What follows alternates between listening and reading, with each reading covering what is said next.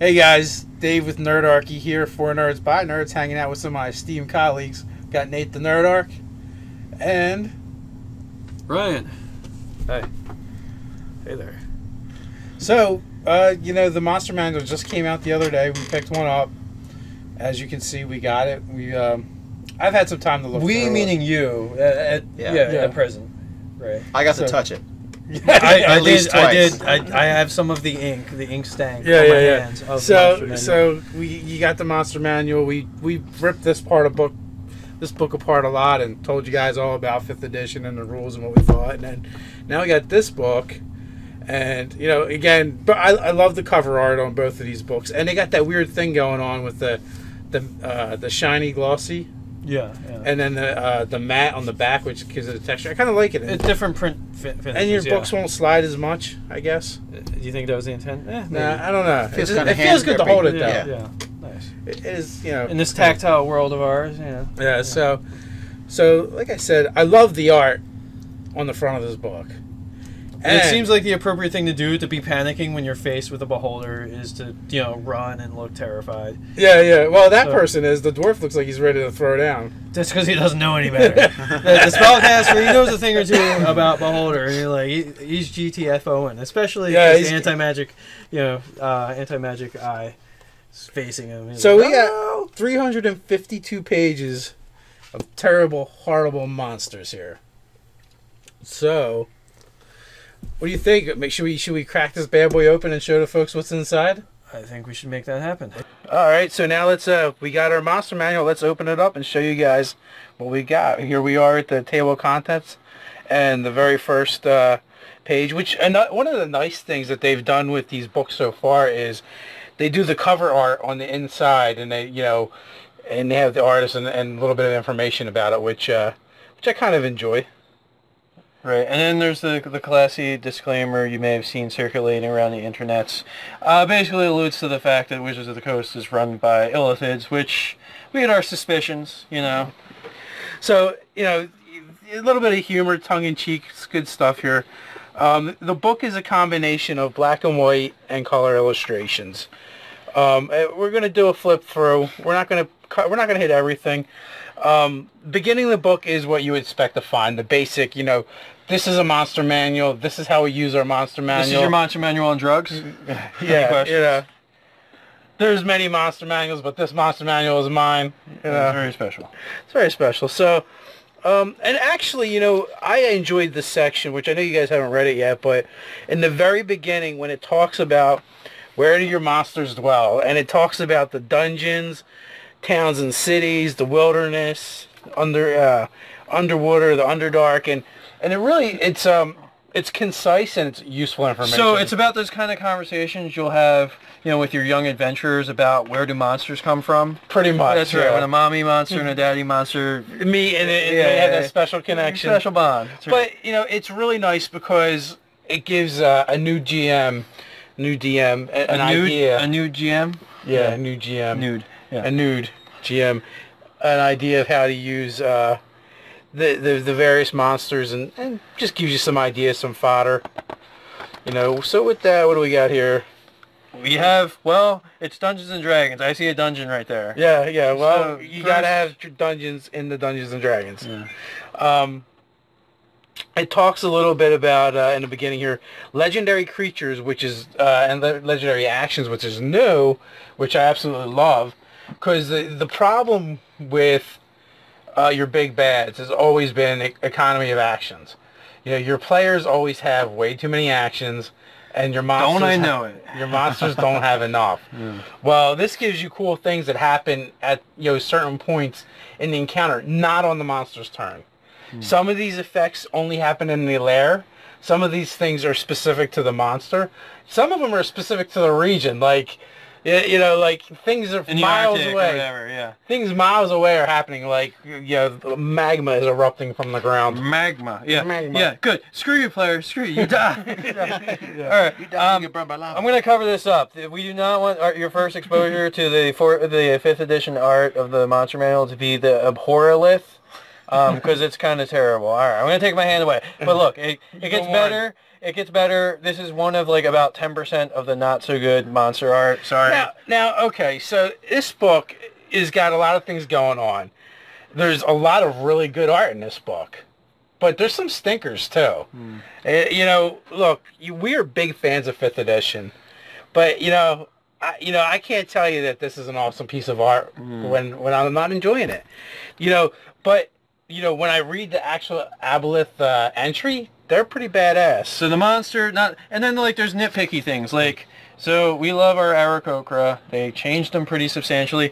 This iteration of the Aarakocra looks way closer to like the Kenku. Do you remember the Kenku? Yes. The Kenku is a humanoid bird creature, whereas But they have the Kenku in here, but the Kenku have always been flightless. These guys clearly fly. Yeah. If you're familiar with the Crocro from previous editions, this Aarakocra does not fly with me. Just saying. Yeah. Especially in Dark Sun, the big thing about them was they couldn't use their hands while they were flying, because they're a part of the wing structure. They could use their feet, and they would throw javelins at you with their feet, which is kind of cool. But yeah, and they're like vultures. They look like badass, big, like lanky vultures. So these are highly humanized. Yeah. I mean, they're cool. They're human, hawkoids. Yeah, I would call them a hawkoid. That's what that looks like to me. Hawkular, the proper term. There's nothing. They're not bad. The drawing's not bad. It's just not. They made a change. Just a little bit of nerd rage on that one. Yeah. We got some pretty sweet angel art here. I like some beefcake art for the ladies. Yeah. I like these guys. These guys they did a really good job with. Yeah. They're sharp. The animated object, that suit of armor, yeah. I would want to run away from that or wear it. I don't know. One or the other. So if you put on a suit of animated armor, is that like a mech? It's like a mech. It's ye old mech. Nice. Evil mech. The Ankeg, an oldie but favorite, they really beefed them up. I mean, that thing looks armored to the teeth. Like you can't get through that with a lance charging on a heavy warhorse. That to me that looks like kind of like a StarCraft monster, like a StarCraft. Like a Zerg. Yeah, it's like a tank. It's like a Zerg on steroids. Yeah. That's the one that burrows into the other enemy's base and makes the tunnel. Shoots the spine. Yeah. The Ultralisks. Yeah. There you go. We have the Aesir and the Banshee here. These 2 pages. I'm just gonna keep going. Yeah. There's actually other spectral creatures in this book that would make better Banshees than the Banshee, image wise. Again, here's a perfect illustration, the Basilisk, of one of my problems with the art in this book. Elephantitis. Cankles. Everything's got cankles. A lot of these monsters have these, like, if you look from the legs up, it looks really kind of cool. But like I don't get the thunder thighs on them and the beefy tail. We were discussing this before we were rolling a little bit. Like I don't mind so much with the monster stuff when they start to do that on the more like human-esque type of things. That's when it throws me off. Like this reminds me of like maybe some renderings of dinosaurs and big, strong, muscular legs. And here's the other thing too for me. Like with the Beher, I liked the older editions where it looked more crocodilian, and this looks more so. Maybe I'm just being nitpicky, but you're a jerk. I'm a jerk. I've been heavily influenced by previous editions. I did. For years I played 3rd edition and AD&D, so I kind of got like in my mind, what these monsters look like from those pictures, and it stuck. So one cool thing that I haven't really gotten to explore that much because I've only gotten to look at this for about 35 minutes before we rolled, was the cool things are these little like note pieces. Like it's kind of like somebody's journal writing about the monsters that's going on. Yeah, sometimes it's also sayings from the monsters too. Like they had the one from the Goblin is kind of funny. Yeah. Because I went right to the carrion crawler. I wanted to show them the one from the Goblin, but let me say, this is one of the first images I opened up to in the book, and I hate it. I hate this carrion crawler. Carrion crawler has always been one of my favorite monsters, and even in the old edition, first and second, maybe it was more cartoony looking, but I just liked it better. The carrion crawler is always kind of looked like a caterpillar on acid. A caterpillar on acid. I wanted the caterpillar look. I like the caterpillar. This one, I don't think it's bad. I mean, some of the rendering, I feel like just could have been a little bit stronger. Again, it looks a little chunky in the back. Well, here's what I found too in this book.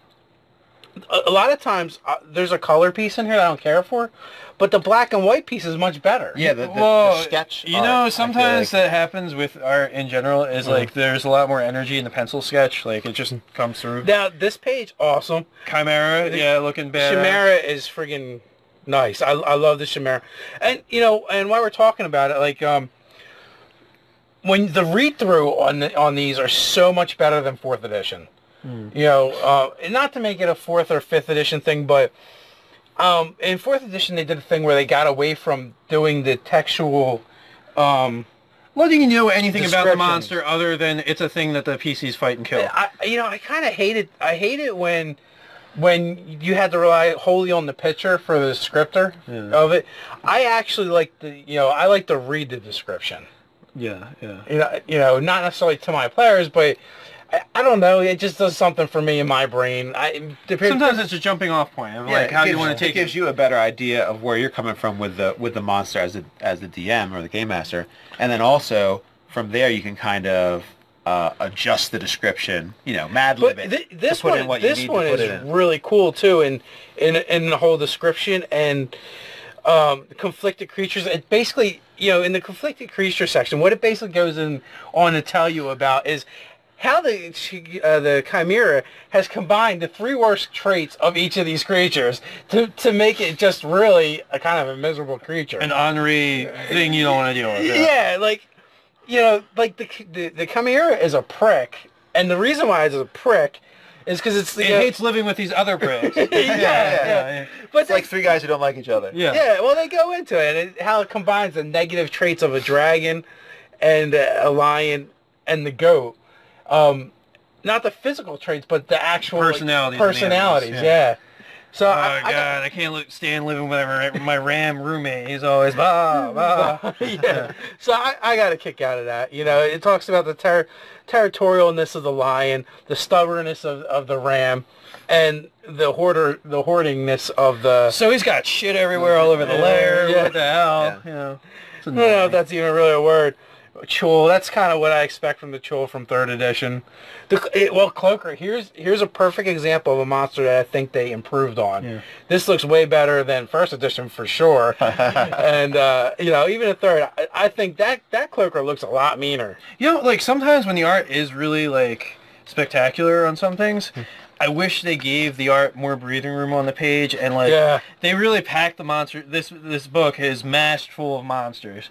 There's no way, it's other way to say it. Like, so sometimes, you know, like, look at all the room that they give the cockatrice because it's text light, so they can give it this whole, like, you know, more than half the page. Whereas like this, you know, like, celestial being is just like, I'm in the little margin of the page. Well, you know, and that's the problem with the monsters that are more in depth. Yeah, they require more in depth explanation.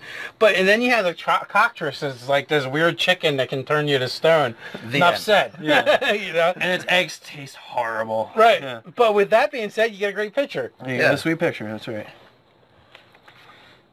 right.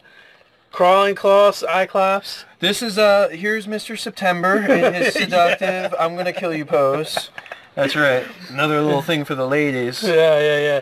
We're chock full of those. So we have the Dark Mantle looking kind of goofy.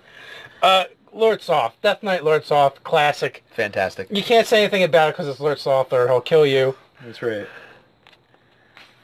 Murder you by death. Demi-Lich. It's really hard to mess up the Demi-Lich because really it's a skull with some gems on the eyes. Yeah, it's like first year art school. So to be able to render a skull. We're just gonna flip through some demons. And look, like I like this one. This is a good one. How do you pronounce that, Nate? You're much smarter than me. Glabrezu. Glabrizu? I'm not really sure. Yeah. My demonic's a little rusty. You gotta start listening to more metal, man. That's where that's at. Glabrizu, something. I mean, I do like the sort of the way the pages look, sort of archival. That's kind of cool to it. You know, like it looks like something an old journal. Yeah, and look what else they did. They took the Marilith and they put a shirt on her. Yeah. I guess they got PC with that. Yeah. I can deal with some demon boobs. Well, here's some demon boobs for you now. Yeah. They put the shirt on the Merilith and they gave us this. Yeah, that's right. Oh, that's sultry. Now that's Mr. November. Yeah. Well, what do you think of that closet, man? Looks really insectoid. That's what gives me the feeling of anyway. I kind of liked the closet when they were a little more, like they were demonic, but they're kind of comical. Like something goopy? Yeah, well, not even goofy. I don't know. Like not goofy, goopy. They look goopy. Well, it was just, I've always been into, like, when the imp and the closet were, like, something that they were kind of a-holes, but they could pal around with you, but they'd be that friend that's not really a good friend for you. Secretly screwing you behind your back in different ways. Oh, yeah, you're not getting that feel from this guy? No, that thing just wants to eat you. Yeah, it wants to eat your soul. I agree. Like, this closet... Actually, the art is fun. I like the art. Oh, the art's good. Yeah. But you're right. Like, this guy is not the buddy that's, like, secretly going to drag your soul to hell. This guy looks like he's going to eat your face. Yeah. Yeah, he's going to pop out one of your eyes with a spoon at night. That'd be a pretty sweet quickling. Just saying. Yeah, you know what? That's one of the things I was disappointed in, that's not in here. Yeah, quicklings are fun. Let's see. We got more devils over here. I don't like the Photoshoppy of that chain. That's kind of ridiculous. All right. So we could have did without that. Those are pretty cool. I like not those. bad. I feel like they did the imp again. Not bad, but again, I like that imp. That imp I can get down with. I could have a beer with that imp. You could have.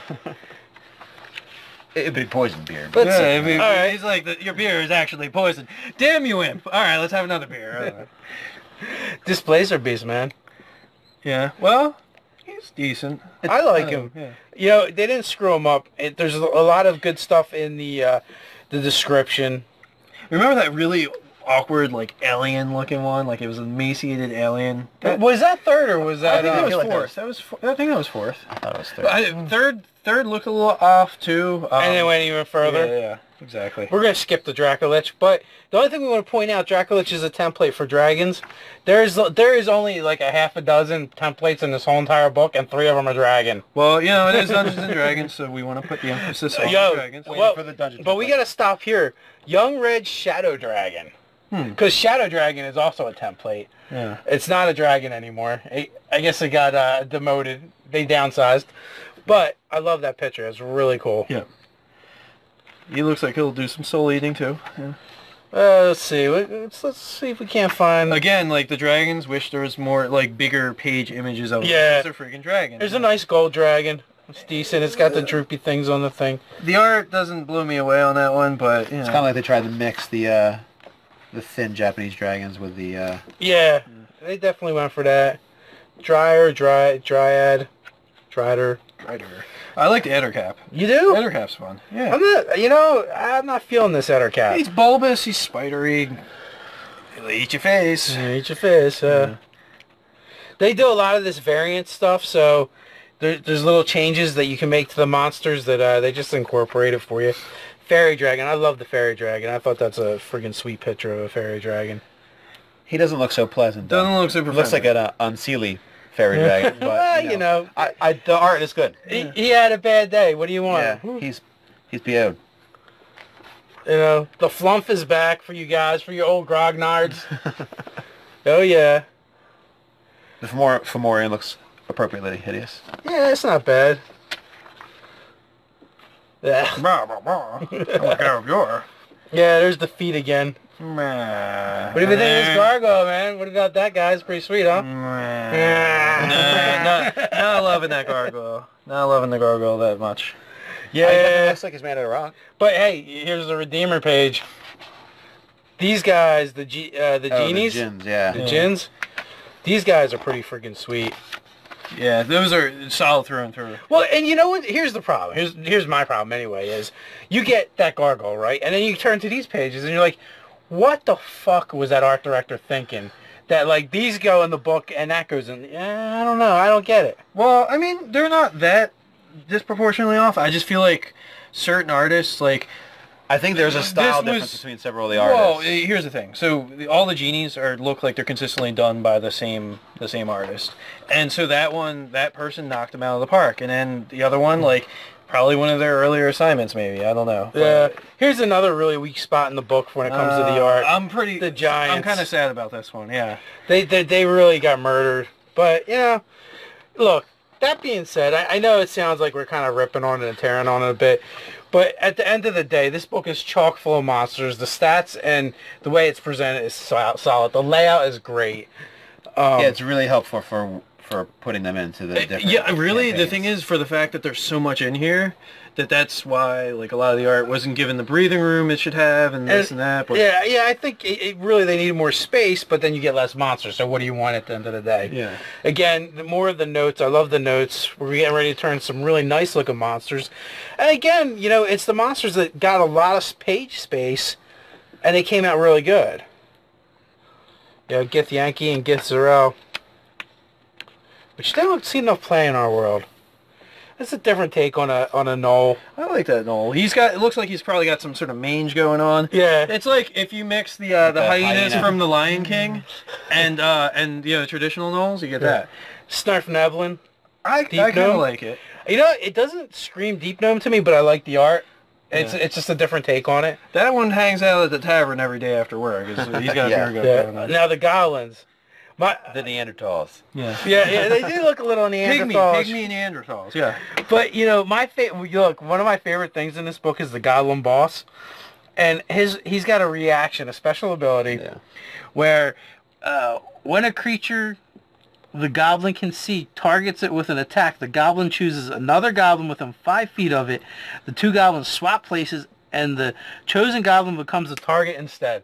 I love that. That's hilarious. It's such a dick move, and it's so goblin. Yeah. They're like, yo, you. No, over there. It's not even. It basically he grabs him by the scruff of his shoulder, throws him in the way of the attack, and gets the heck out of the dodge. So yeah, I really love that. That's really cool. So what do we got here? We got some golems. These are, again, they're kind of hit and miss. The Gorgon, not bad. It's a metal bowl. Grells and Grix, they're weird monsters. I like them. Grells and Grix, that could be an alternative game of Dungeons and Dragons. It could be, I think so, man. Or maybe a metal song. Or a pub. Grells and Grix of the Underworld would be a metal song. The Grimlocks, they really, really changed up the Grimlocks. They're kind of weird. Like, before they really looked kind of like savage and berserkerish. The Grimlock, yeah, they had like almost like a caveman thing. Yeah. They were kind of jacked. Now they kind of look like, I don't know. Scrawny ogres. Yeah, well, like, they're really flabby looking. They're like 70-year-old pro wrestlers. Like they were jacked at one point, but all the steroids and stuff have eroded. And now, what you gonna do, tough guy? And it's like Hacksaw Jim Duggan comes out. He's got no eyes. And we got the hags again. They got the sidebar night hag magic items, and it goes into the Heartstone and Soul Bag, which is really cool lore stuff. You don't want to be a soul bag. Yeah, I passed the Drow a while back, and that's where you would have seen they put in the alternate Drow magic item stuff, where basically, you know, after an hour in the sunlight, it's done, which is always like the ultimate dick move for the DM to use the Drow, because they used all those great magic items on the party, but you can't use because the magic fades. It's awesome. Oh yeah, just become a subterranean denizen. Now, freaking Harpy, that's fantastic. That's really cool art. Right there. You're loving on the Harpy. Yeah. What about the Half-Dragon? I like the Half-Dragon. One of the other templates in the book.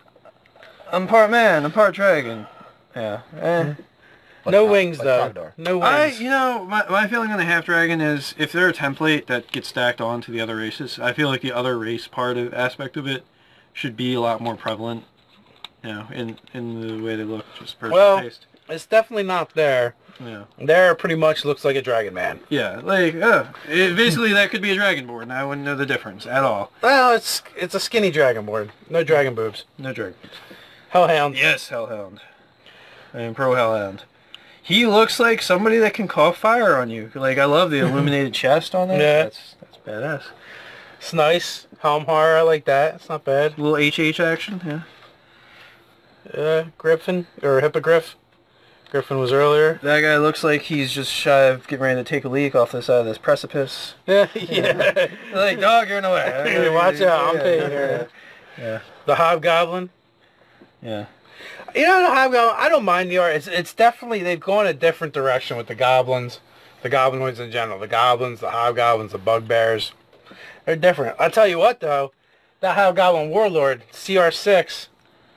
He will jack you up. 20 armor class. Extremely high in this edition. Deadly. Yeah, well, luckily, hopefully won't be fighting something like that till like 4th. Hydra. Hydra has the ability to wreck you. Hail Hydra. Oh, here we go. Oh, this is Ryan's favorite. No. So I like more Modrones? Modrones. I can't say it right. Is that like Modrones. Motown? Motown. I like Motown Modrones, but I don't necessarily like. They look not so clockwork. They don't look so made out of metal. They don't look very Tony Dieter-Lizzy. They're lacking, Dieter-Lizzy's way of doing them is way. They're lacking the steampunk aspect and the metal face. And like feel. this guy's got a gap tooth. Come on, you can't respect a Modron with a gap tooth. Yeah, but Because they're supposed to be like perfect and lawful and balanced and. but that these being don't said, look they're orderly. back.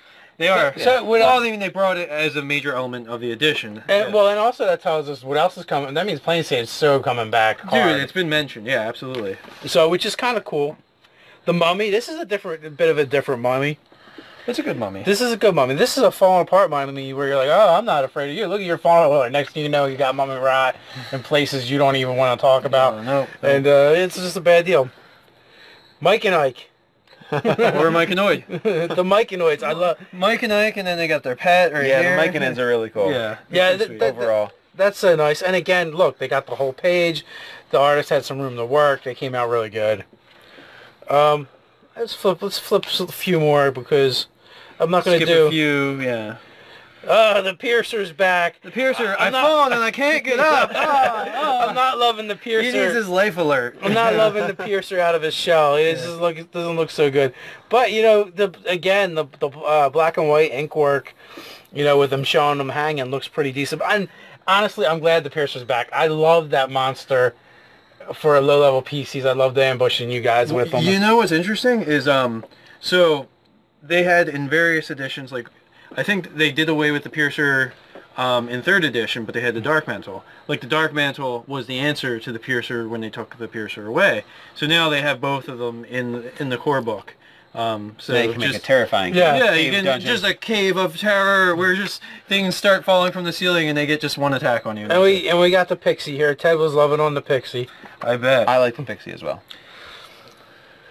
There's- Rust Monster, I mean, that looks like I've seen that rendition of the Rust Monster drawn differently, but pretty much the same. It hasn't changed much. not too much. Now no, it's not even going to talk. that was a horrible. Look at the skeleton. This horrible. skeleton is so good looking. Yeah, fantastic skeleton. Yeah, better that than the horrible. Is that a Minotaur skeleton? That is Minotaur? a Minotaur. Fantastic. And then that leads us right into the sleds. I like the sleds. They look good. I'm pretty happy. You know, I really gained a lot more respect for sleds when I see if they can even love a monkey. They have a pet monkey. So I wonder if that was modeled after Jeffrey Rush from Pirates of the Caribbean. Yeah. Oh, the Jack maybe, Sparrow maybe. monkey. We got our death sled. Spectre. I like the Spectre. It's Evil Eddie. Oh, here's the elephantitis feet. Yeah. Yeah. Again, Yeah. like when it's not on the humanoids, it's Yeah. not as bothersome. Yeah, the Sprite. I like the Sprite. That's a good picture of a Sprite. You know what? This is one of the things in this book that really struck me as odd. The Hot Topic catalog, Succubi, Incubi. Yeah, well, that. And the fact that they put them over here and not with the demons and devils. Yeah, it's a little weird. It was weird. And then we dress alike, we act alike, we're double mint twins. Something like that. Tarask. I mean, you guys may have seen this one floating Leaked around. along the internets. And we got a unicorn. And we got vampires. And it actually does a little sidebar on vampires as player characters. I'm not suggesting that, It's a terrible idea. But you know, if it happens to happen to your character, they address it a little bit. And they even talk about Strahd. Strahd, which is awesome. Fantastic. You know, one of the things that struck me weird, hey, here we are at the Water Weird, is that, you know, there's a lot of monsters in here I would expect to be templates, and they're not. They're just straight up monster statistics. Like the Lich. Yeah, the Lich, the Death Lich. Knight, the Vampire. Yeah, it's just like it shouldn't be a one-size-fits-all solution because these things should be varied. But then there's the Shadow Dragon, the Draco Lich, and the Half Dragon are all templates. Yeah, it is kind of odd. So, hopefully they... So, I don't know. We'll see what they do with that later and other things. So, like, DMG is supposed to really address some things. Yeah. You know, the white, I like this white. This is a heavy metal white. Yeah, again, a bit of an Evil Eddie, Iron Maiden thing happening here. Which I enjoy. Will-O-Wisp. It's really hard to mess up a Will-O-Wisp. Can you paint a piece of light in his head? Yes. All right, you're hired. Shadow, or no, the Wraith. This is definitely an incorporeal creature done well. Yes. Yeah, nice. Whoever did this should have done the Banshee as well. Yeah. Maybe it was. I don't know. And if they did do the Banshee as well, they should have done the Banshee like the Wraith. yeah. It's probably not the same artist on that. It has a little bit of a Ring Wraith Nazgul thing happening, but yeah. Which works. You know, they're both Wraiths. They're both Wraiths. Not feeling the Yeti. But the Zorn's cool. I like the Zorn. Yes. See, now this is where the elephant feet work for me. Yeah. It just makes sense for this monster. Oh, it's a giant sack of rockiness. Yetis. The Yanti half pureblood. Nice. Again, you know, they do the variant stuff, which is all throughout the book, which just gives you more options. Yugoloths, which are the weird neutral evil demons and devils. Zombies. Some undead goodness. Zombies are too interesting mechanically, too, because they're really freaking hard to kill. Unless you crit them or finish them off with radiant damage. So they're doing a way more like horror movie zombies. Yeah, they tend to keep getting back up. Huh. They're kind of jerks like that. Okay, so here I like the appendix. They have a beholder zombie. They do have a beholder zombie. I like the appendix in this book because it's huge for one, and it's just full of a bunch of the monsters that you don't really need to take up a lot of space. So they forego a lot of pictures on these ones. The eagle, the giant crab. The giant rat. Do you know what a rat looks like? Make it bigger. There you go. Yeah. Well, and then they also get the variant for the disease-ridden giant rat. And you know the dire monsters are gone, the dire animals. And they've gone back to old school and just made them giant again. Yeah. Well, I mean, giant dire is just fancy wording. Yeah. Well, yeah. I mean, they have a dire wolf, but everything else they kind of. I like how they have the armor mastiff. Yeah. Although if you look at his hit points, he's really pathetic.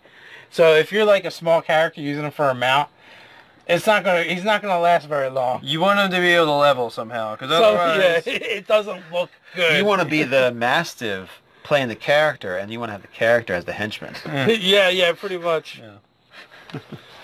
So there's tons of stuff, and things like the face spider. You know, they put it in here. What else? The death dogs, winter wolves. Well, the things that aren't going to be as thinking, and plotting. Swarm.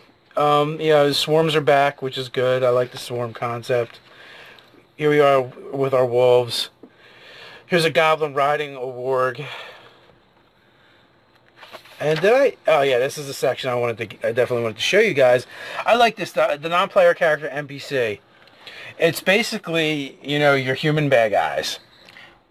Or people that you interact with, and there's a ton of stuff on that. These are really useful. I like this. This is something that's probably been missing from a lot of the other editions where you had to do a lot more work. Yeah, when you just need a bunch of guys in a tribe.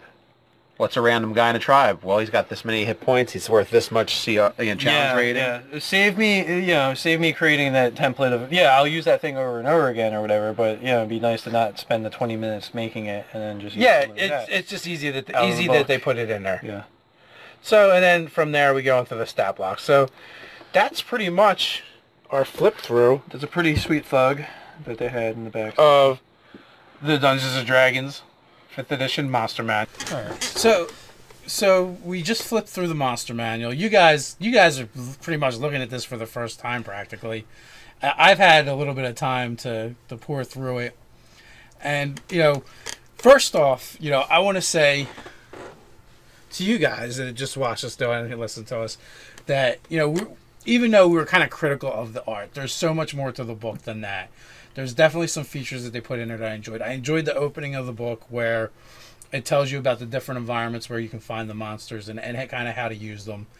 I enjoyed, that they do go into so much depth on the monsters in their psychology, what they're about.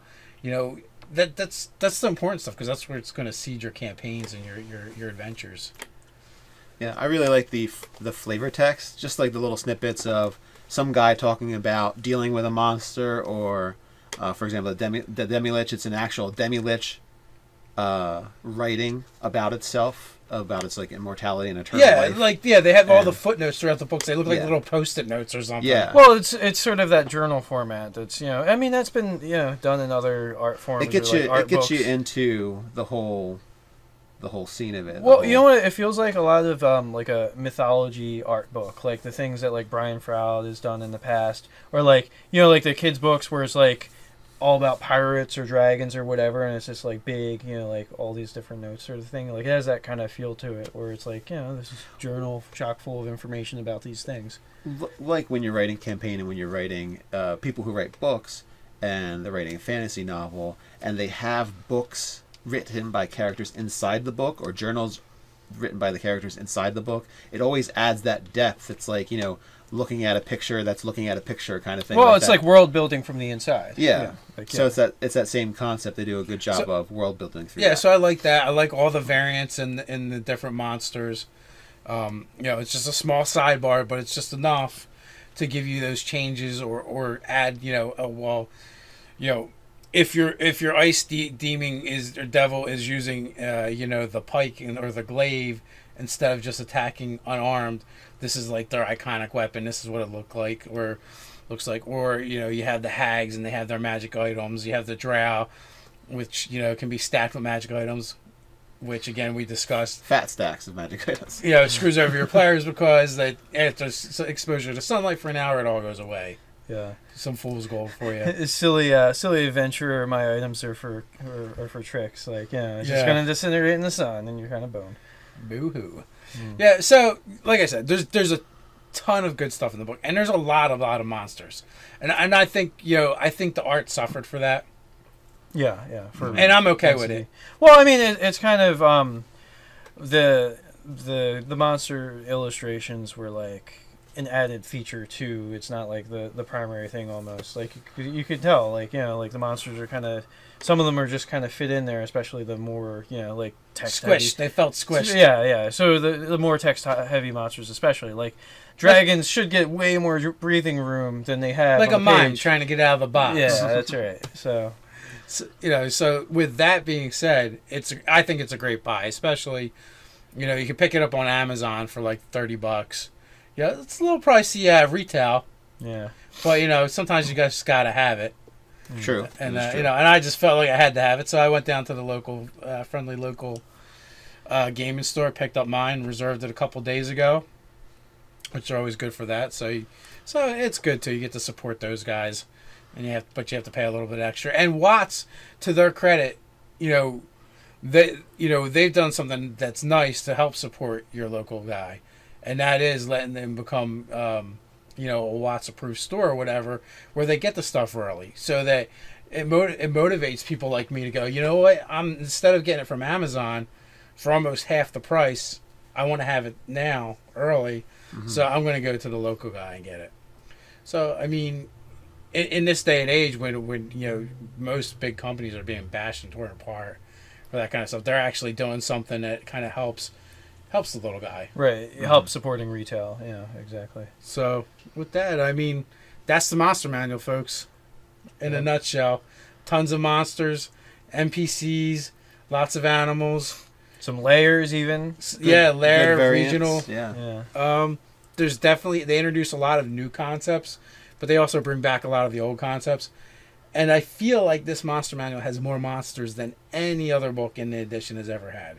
On the walkthrough for it felt like it. Yeah, there's quite a bit of monsters. It's very thick. Between the variants and the whole categories that have all the different.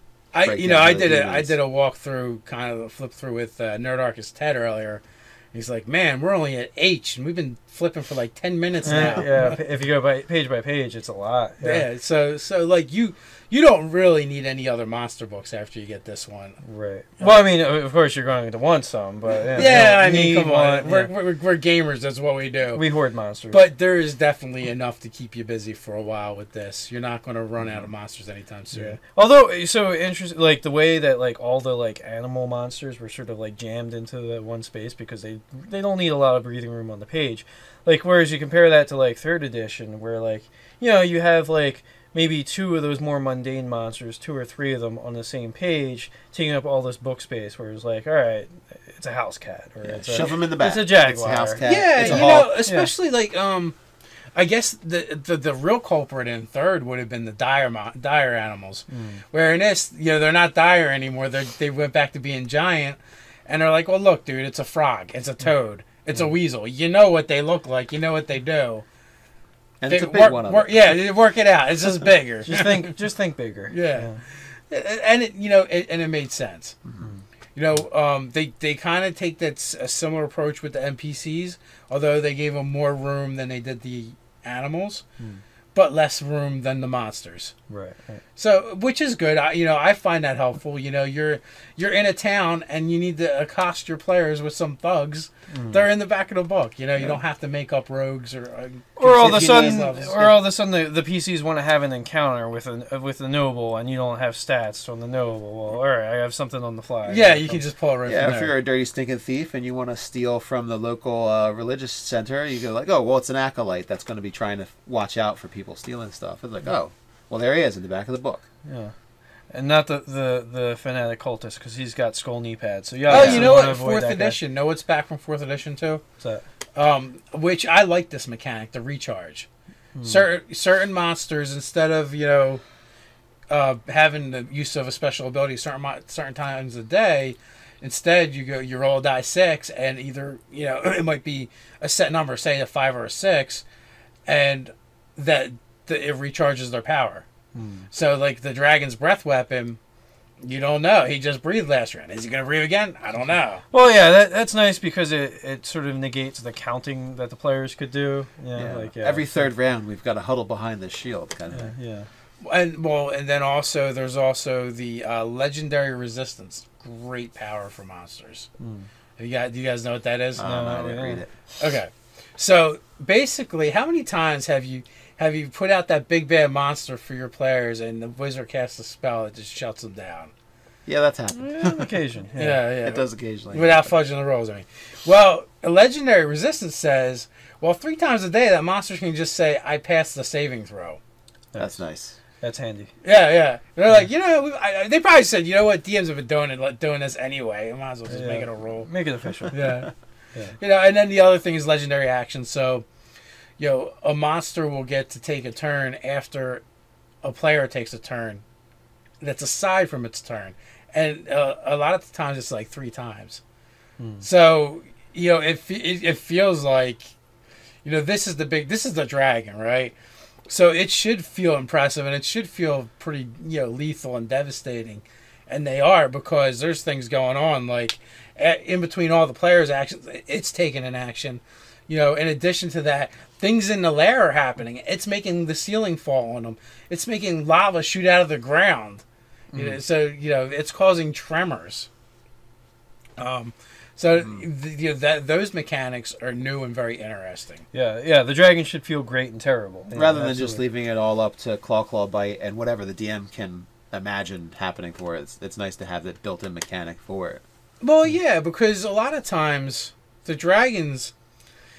when you fight a dragon, it should be really impressive. When you encounter that dragon, it should be terrifying. But, it would get to a point in a lot of games where it was just another monster. And your wizard could get lucky with a spell and shut it down for a couple rounds. And while the other players made freaking mincemeat out of it. So, it never felt as epic as it should have been. It also, I think, dragons widely vary upon how creative and intelligent the GM is running it, because you need like as tacticsy as the GM can possibly be. All that needs to be brought to bear on a dragon because it's like a super genius level intelligence. Well, okay, and it's horrendously powerful. Let's look at that, right? So a good example is the encounter you ran with the psionic dragon of that. Yeah. I mean but that was a young intelligence stats wise. It's nowhere near like the adult or the. Yeah, but so you played it as an intelligent monster, hit and run taxes. But it's not really a fun encounter. Like it is, because it's not fun in the sense that the dragon isn't. It couldn't mix it up with the players because it would just get annihilated. Well, the problem being with that, it was too young to be a melee threat with you guys, and by the time it was old enough to be a melee threat, it would way overpowered you. So there was no middle ground. It was either a CR5 or a CR8. The CR8 you guys could not handle. But if even at CR8 and we were the equivalent character level to face it, it's still a lot of times it doesn't equal out without doing things like that. Where in this edition you don't have to do that stuff. The monster can get in there and do its thing and be in the middle of the players, and still be a threat. And it's not going to be a one-hit wonder. It's not just going to go down. It can hang out for a couple rounds and it can be lethal. Yeah, well, I hope the dragon stays around for more than a couple, but yeah. Well, this is 5th edition. The combats are much quicker, and much more lethal. So, but that being said, I feel like they pack a lot more excitement into that time, where like with an encounter you had to do, it has to be drug out over a long period of time, and you yourself said it felt taxing. Yeah. And that was a 3.75 Pathfinder game, whatever you want to call it. Yeah. And a lot of the counters were always like that. 4th edition was even worse. Yeah. Because it was stretched out forever. Some things are a grind to run for sure. Yeah. Well, and from what I'm seeing in 5th so far, less grindy. Yeah. Maybe when we get to the higher levels, we'll see something different. Yeah. But from what I can see from the monsters, I don't know. It just seems the fights tend to be more decisive more quickly. Is kind of and I kind of like it that way. Yeah. But as time goes on, we can tell. We'll see what happens. But all in all, good book. I like it. Art hit and miss. The stuff that's really good is really, really good. The stuff that's bad, it tends to be really bad. And tons of monsters. If you're going to play 5th edition, go grab this book. It's an asset. You kind of need it. So there is that too. There's that too. Yeah. Well, there's the free download. There's a ton of monsters in there too. But I'm glad I picked up the book. Yeah, I'm glad you picked it up too. Yeah. Yeah. So with that being said, right? Until next time, stay nerdy.